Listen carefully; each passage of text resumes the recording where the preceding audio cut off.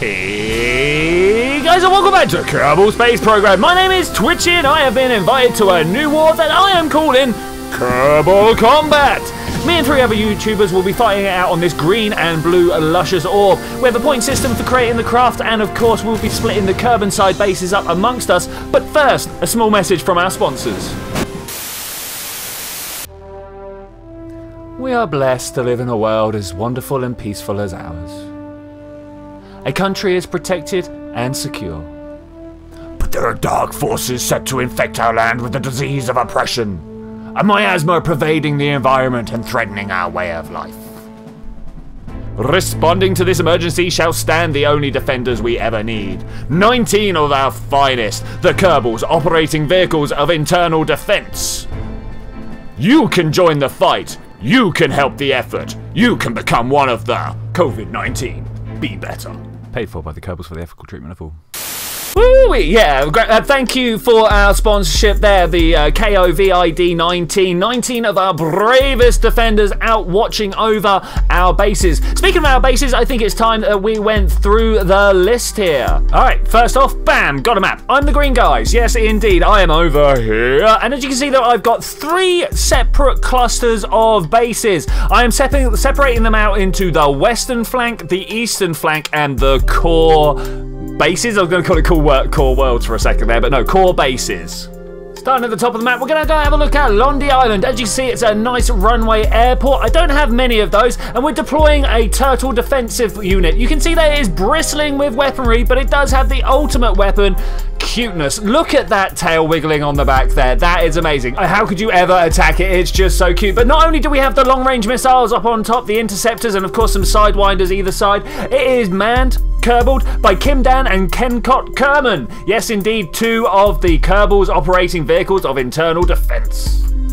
Back of the map, almost over to the KSC, we've got Sandy Island, and it is indeed a sandy island. It is quite small, quite insignificant, but we have placed 2 Kerbals there, 2 of our COVID operators, K.E.T.A and Kerbin. Down at the very bottom of the map, finally for the western flank, we have South Hope. In the turtle defensive unit there, we have K.E.T.A and Kitmore, deployed and ready to defend. And that's my west flank bases. They're looking pretty good. I'm a little bit concerned about the Darien Republic over there. They've got like the KSC area, the area everyone knows, just over there. So that should be fine. But we got some defenses down, and it's quite scattered bases, so I can't see them being operationally that significant to them. So hopefully they'll just fight over there.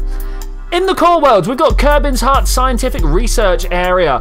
In here we have Katkin and Cuthbert Kerman. I feel like this base is quite well defended. Not only is it in the very heartland of my area, but also Such Canyon. Next, similarly in the core lands, we have Lush Lands. This is manned by Cadbert and Casper Kerman. If the last base was quite defensible, I think this one is quite exposed. It's going to be interesting to see if anything happens here at all. It is in the middle of my heartland, but I don't feel like it's going to be easy to hold on to this one. Last of the core bases is my de facto capital, Gold Pool.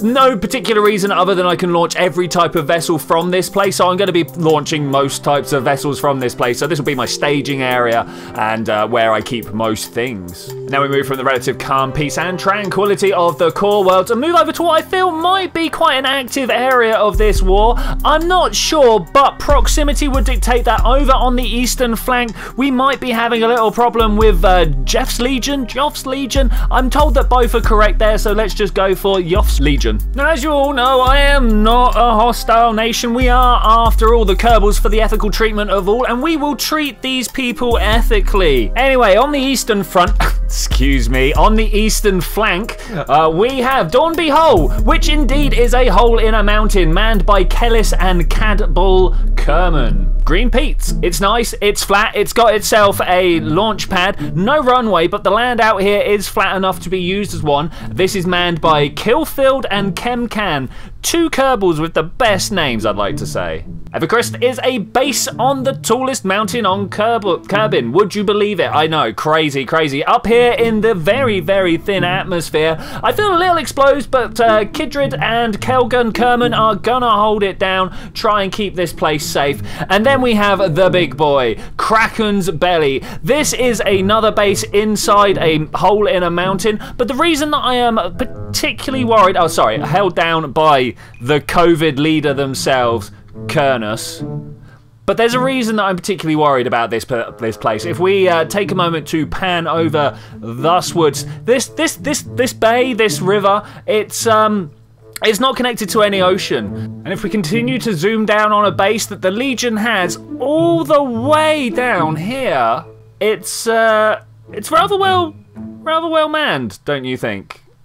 But our defences are not limited merely to stationary ground-based turrets. No, we have the mastery of both the air and water domain. In the air, we have something called the Caddisfly. Yes, indeed, this plane, the pinnacle of K.E.T.A technology. With its cool inverted wings and 10 weapon points given it both air and land defense capabilities, it was developed originally as a scout vessel, but, you know, once I'd thrown some weapons on there, I was like, you know what? This might do very well at defending our territory. As part of our turn 1 preparations, I get to put 2 of these Caddisflies out. The first one is going over at Green Peaks, yes, on the eastern flank. We've got Kerbin and Kerbal, both 2 new conscripts. Over at Goldpool, we're putting another one down. This is Karen and Kerbin. They're also going down. And of course, it's not just air superiority that we are shooting for here. Of course, the naval battles are also going to be real. But you guys know me. I cannot just make a boat. Why would I? You might have noticed that, you know, we've got a turtle, we've got a caddisfly, and now, of course, the plesiosaur. This is also going at Gold Peaks and is manned by Kerbal and Kerbin. Some of these names are very hard to pronounce, but there we go, there they are. The new conscripts, welcome. They are part of the COVID team, but also kind of not because they're beyond the original 19. I'm not sure where to name that, actually. But ladies and gentlemen, that is my nation. The Kerbals for the ethical treatment of all. K.E.T.A, we are here, we are the world police. Subscribe if you want some more of this, and I will see you guys later. War. War is not pretty. War is not cheap.